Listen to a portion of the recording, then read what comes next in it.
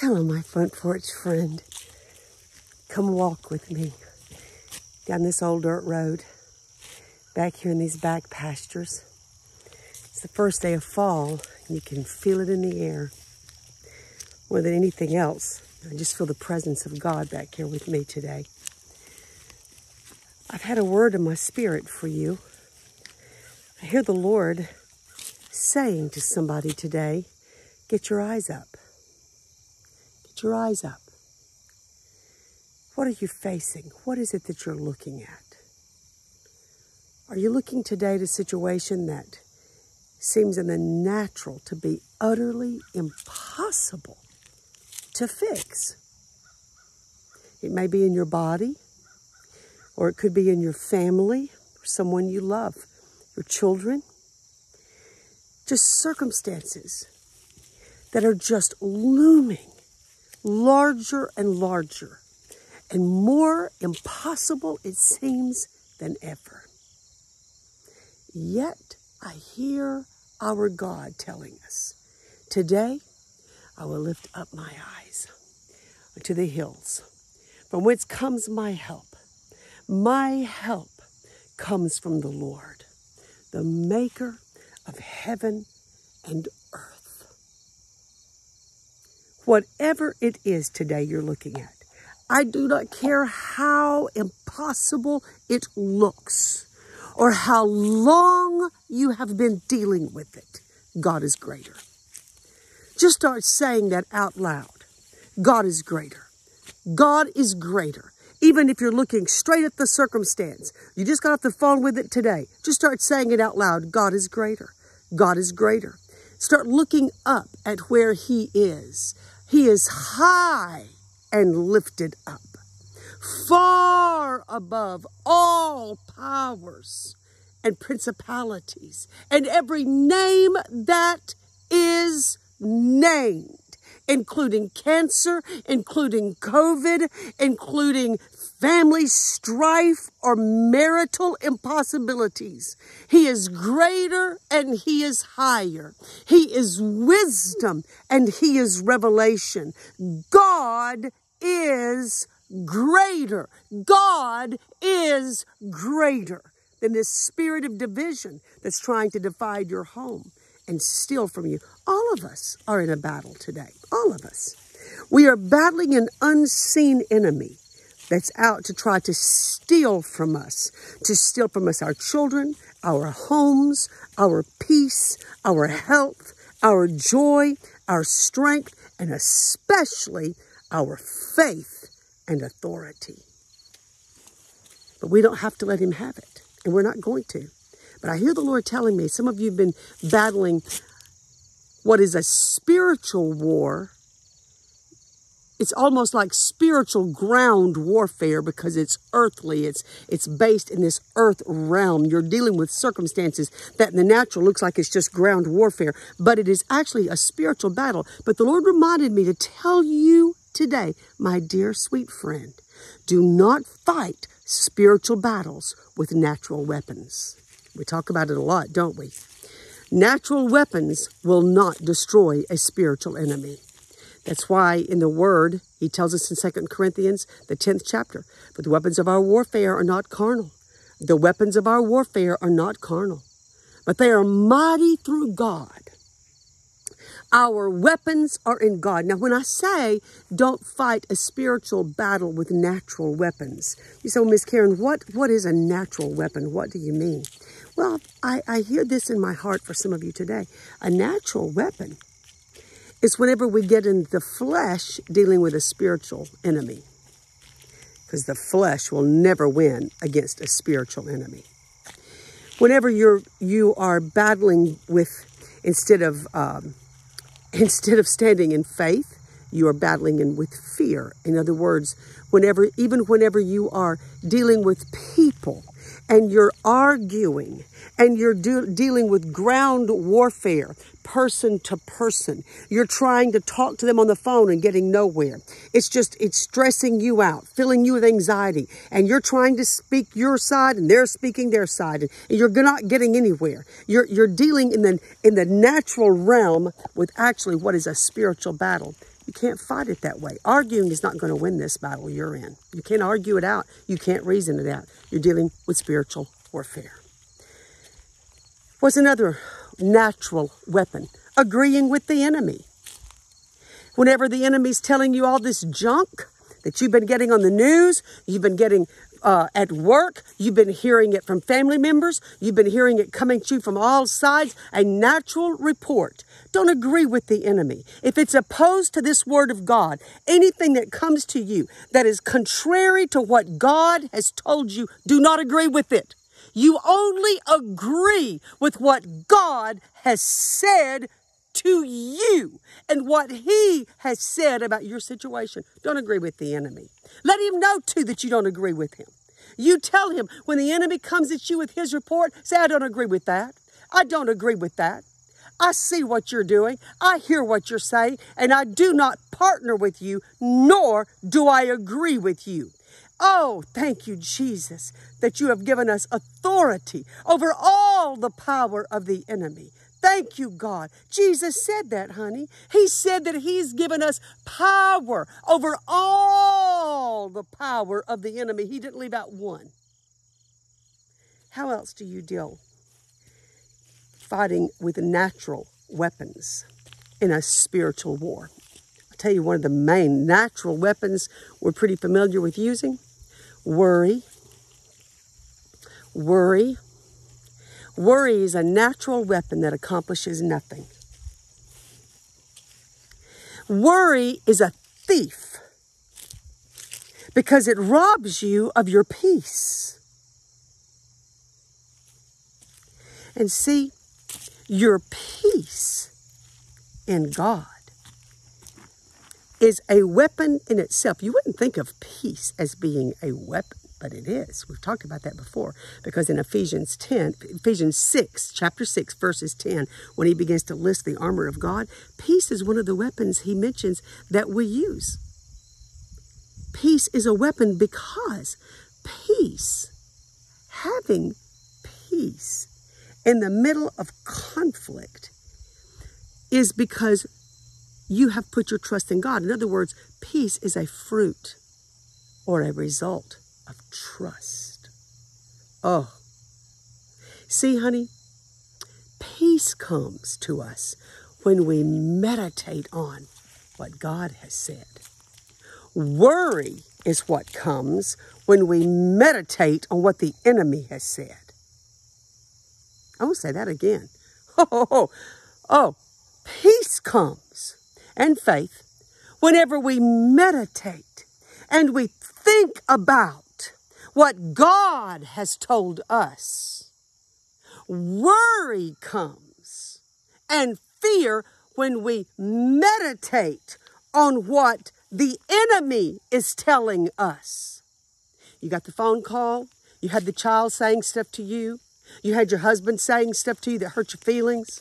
You had people at work saying stuff. You've been listening to the news. You've been listening to what the people of the world and all around us is saying right now. And you just sit around thinking about it. And you just meditate on it. And you just think about, oh, how impossible this is. Oh, and you know what you do? You just find yourself saying, oh, things are just getting worse and worse. I don't know what we're going to do. I don't know what we're going to do. I don't know what to do. Well, instead of saying that, honey, that's just meditating on the report of the enemy. That's just sitting there thinking about what he's saying. Then you call your friends and you tell them what the enemy said. Why don't you just turn it around and call your friends on the phone and tell them what God said? Come on, just start getting with people who only want to hear what God is saying. Don't talk to people who love to talk about what the devil's saying. I don't want to talk to people who love to hear what the devil has to say. I want to get with people who love to hear what God is saying. Oh, I love to tell people that. Even when I sit with them in a coffee shop sometimes or at the ramp, I just love to look at people and just tell them. First thing I love to say to people is what you're hearing from God. What you're hearing from God. What's God saying to you? Oh, my sweet friend. That's how fear is destroyed. Is when you start meditating on what God has said in your situation. That's what destroys the enemy. Thank you, God. Because one word from God, just one word from God, is so powerful that it annihilates plots, the plans, and the lies of the enemy. Jesus said that Satan is a liar. He's the father of lies. Jesus said there's never been any truth in him ever. Jesus said everything he says is a lie. So when you're worrying, you're sitting around meditating on a lie. He's trying to get you to believe the lie, because then he has something to work through to manifest the will of the enemy. Oh, I'm not going to do it. Oh, I'm not going to do it. Oh, I'm not going to do it. We're going to meditate on what God says, because when we speak God's word out of our mouth, it's the same as though it were coming out of God's own mouth. That's how powerful his word is. So you just sit around meditating on what God said. And then you start speaking what God said. And you say it and you believe it in your heart. And then that's when things start moving and lining up with God's will, because God's will is God's word. That's what you say today. Oh, hallelujah. Oh, thank you, Jesus. See, we're not the first ones that dealt with that voice of fear. I was reading today in the book of Daniel, 3rd chapter. And there was 3 young men, 3 of my favorite characters in the Bible. Can't wait to meet them someday. And the Bible says that the king then, Nebuchadnezzar, you know this story well. Let's just talk about it together right quick. So Nebuchadnezzar, as you know, he builds this statue, and he tells all the people of the nation, he says, I'm going to build this. I built the statue. Of course, it was of himself. And he builds this statue, and he tells them, he says, whenever you hear the music, then you bow. And it's basically in worship to him. And I feel like some of you right now, that the enemy, I heard this strange word today for somebody, that the enemy has been playing his satanic mantra. It was an odd word to even hear, mantra. I even wrote it down in my notebook. That the enemy's been playing a satanic mantra for people. I even looked up the definition of mantra, because I thought, what does exactly that mean? And it was an interesting thing. I should have a notebook with me, but it says that it is a repeated sound or phrase or incantation. Yeah, where it's just this repeated phrase of meditation. Well, of course, whenever it's meditating on the word, I guess a mantra can be good. But it's often used by even the enemy in different religions and spirits that are not of God, and where they repeat a sound in a phrase or incantation. So I feel like the enemy has been somewhat playing his mantra, his satanic lullaby, his satanic sound. For some of you that's been listening to his music, to his sound, to his words, to his voice, even in the night, his tormenting voice, the lies of the enemy coming through people, even whether it's doctors or people or family members. He can speak in pretty interesting places sometimes. The mantra of the enemy. And so Nebuchadnezzar tells the children of Israel, or tells all the people, including the children of Israel that were there in captivity, when you hear the music, the mantra, you are to bow in worship. And you know what happened. Shadrach, Meshach, and Abednego would not bow to the sound of the music. So they get called in before the king, King Nebuchadnezzar, and he goes, now look, boys, because he actually liked them. And he says, listen, boys, I'm going to give you another chance. Evidently, you didn't understand this. So we're going to try this again. I'm going to play the music again. What I need you to do is I need you to bow as soon as you hear the music. In fact, it's so good. I'm going to stop right here. Hang on. I'm going to stop right here on the ground, and I'm going to have to read this to you. It's just that good. Listen, I think I've still got it from today. I do. Thank you, Holy Ghost. Look at this. It's right up here. Okay, first of all, can you see it? Let me see. Let me move my ribbon. Right there it is in the bottom. Shadrach, Meshach, and Abednego replied, "O Nebuchadnezzar, we do not need to defend ourselves before you." Listen to this. They said, if we are thrown into the blazing furnace, the God whom we serve is able to save us. Now watch. He will rescue us from your power, your majesty. But even if he does not, we want to make it clear to you, your majesty, look right here, even if he does not. We want to make it clear to you that we will never serve your gods or worship the gold statue you set up. Look at that. I find this so powerful. First of all, they tell King Nebuchadnezzar, you know what? There's no need for you to even give us a second chance. Don't bother. Because number one, the God that we serve, he is able to deliver us from your fire. Second of all, he will deliver us. And third, even if he doesn't, we will not bow. I find that so amazing. In fact, we talked about it last week on the Word. That they basically said, he can, he will, but if he doesn't. There's so much in that because I hear three things for you. He can means that's my hope.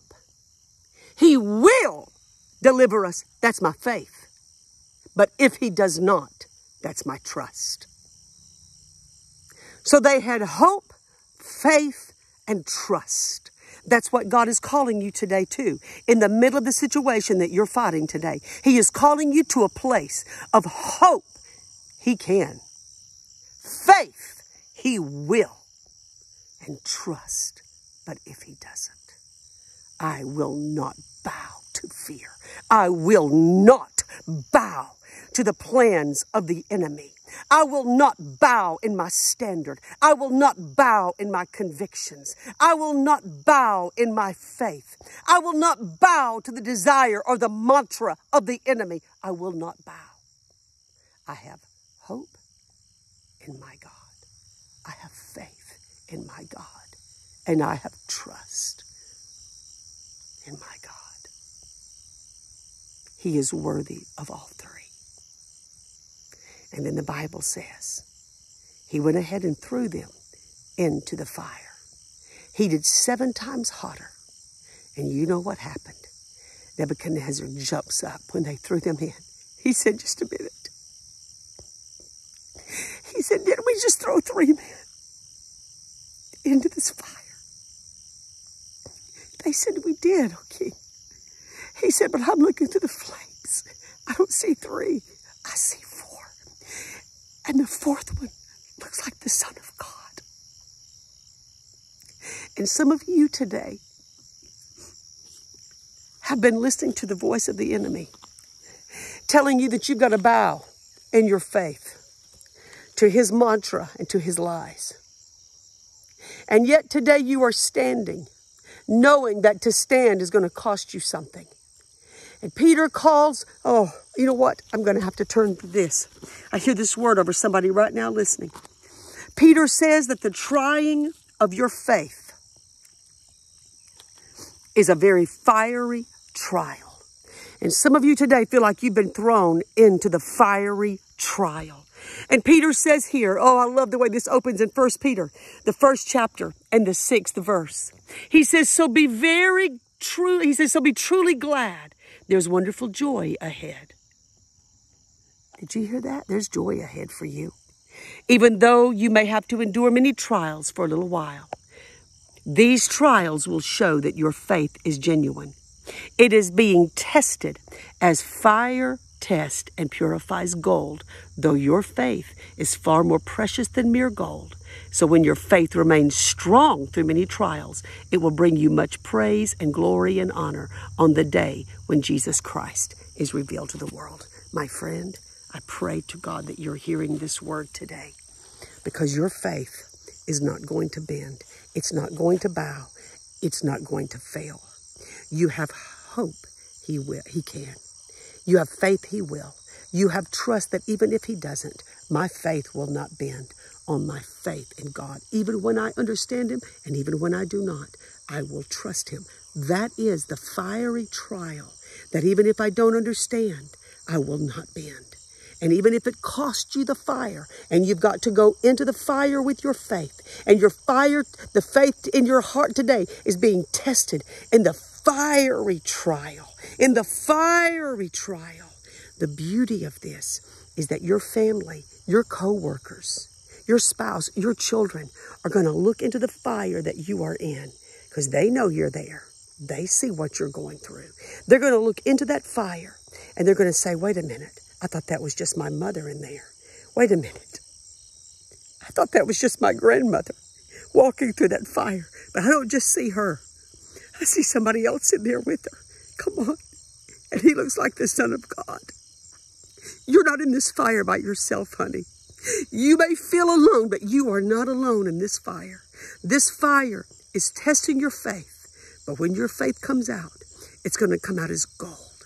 And it will be a testimony to your children, to your children's children. It will be a testimony to your family. It'll be a testimony to the world. And it will bring great glory to God. Great praise to our Father. Lord, I pray for my friend today, standing in the midst of the fiery trial. I pray today, God, that you will give her a fresh resolve, that she will not bend. I pray that today hope is exploding in her, that you can deliver this. You can deliver her family. You can deliver her children. You can bring her prodigals home, and that you will do it, God, that you can heal, that you will heal. But God, even if it doesn't look like what we thought, then, Lord, we can put our trust in you, that even when we don't understand what's going on, you can be trusted to bring all things together for our good. That even in this fire, our faith will come out as gold and you will be glorified.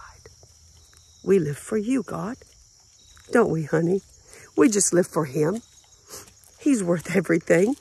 He's worth everything. And he's what we live for. And he's worth it. I want you to comment below and let me know what you hear, what you need, what your prayer requests are. Let me know what God is doing in your life, or let me know how this word spoke to you today. I'm encouraged by that. I love you. You're not alone. There's a lot of Front Porch Friends with you, standing in faith with you and beside you. And you matter. We support each other even in these comments. It's our point of agreement. It's our place of faith and agreement that we pray for each other. So make sure you comment below. Let us pray for each other. Let this be a week of great, great, great, great miracles in Jesus' name. So my friend, be strong. Keep your eyes on him. God is greater. I love you. I'll see you again next week. All right? Till then, bye-bye.